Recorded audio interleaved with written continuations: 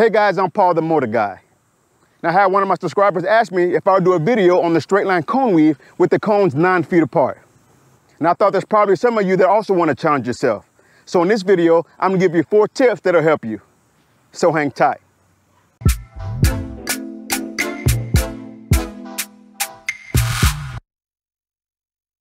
Now the first tip is you want to use all your space. So when you enter in at this first cone, you want to be as close as you can to this first cone without knocking it over. Because remember, whatever space you give up here transfers on down the line. And now remember, it's only 9 feet, so you don't have a lot of space to make up for any mistakes down the road. Now the second thing is you have to control your speed. So when I'm doing this exercise here, my speed is around 4 to 5 miles per hour. Now remember, whenever you're doing tight stuff like this, speed is your enemy. Because as you're taking time turning your handlebars and all that, your bike is taking up space. So you really have to control your speed. Again, on here, I'll be about 4 or 5 miles per hour. Normally when I'm doing the 12-foot straight line cone weave, my speed's around 8 to 10 miles an hour. So you can either control your speed with your clutch and or the rear brake. Now we'll have a video that's gonna show my speedometer so you kind of see where my speed is as I'm going through this exercise. Now the third thing is you wanna have smooth handlebar turns. Now what I normally see is riders will start their turn, hesitate, and then turn.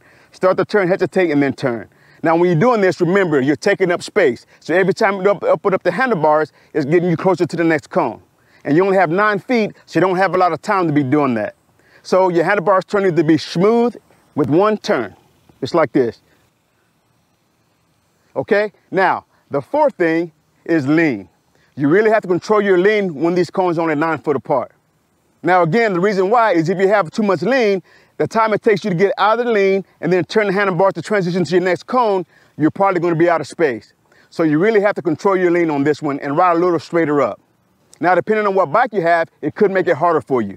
So for instance, on my Kawasaki, the handlebar turn is only about this here before I get the full lock. So the only way to compensate that to get the same lean I'd get on the Road King is I have to lean the bike. Well, again, the more I have to lean when it's 9 foot apart, the harder it's going to be for you. Now, all the other principles to the straight line cone weave still apply. So you got to keep your head and eyes up, looking down range, not looking down at the cones. And also remember, you have to get outside these cones, otherwise you're going to clip it with your back tire. Because as I mentioned before, your back tire always tracks inside your front tire. So if I'm turning the handlebars to the right, the back wheel tracks inside. If I turn the handlebars to the left, the back wheel tracks inside.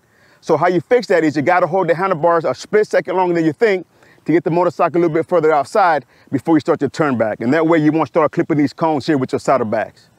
All right, so now I'm gonna get on the bike. I'm gonna do a couple of passes for you so you can see exactly how this should look. So here we go. I'm gonna enter as close as I can this first cone here, control my speed. And nozzle up. Smooth handlebar turns. I'm gonna go from the other way here so you can see the back view. Here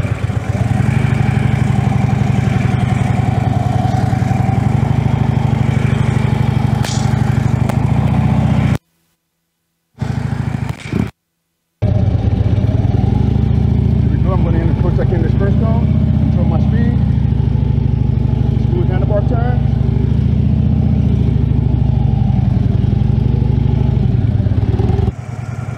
Now I'm going to show you one more view from the side so maybe you can see how my bike is set up going through the cones.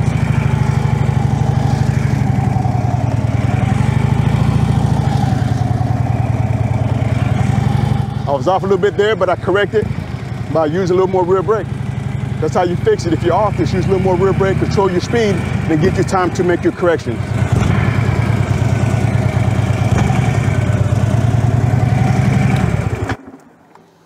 All right, so there you go. I hope those 4 tips helped you. Let me know in the description below if it helped or not. Now, I recommend you watching this video here where I went a little more in depth on the straight line cone weave. Now, until next time, practice, practice, practice, and ride safe.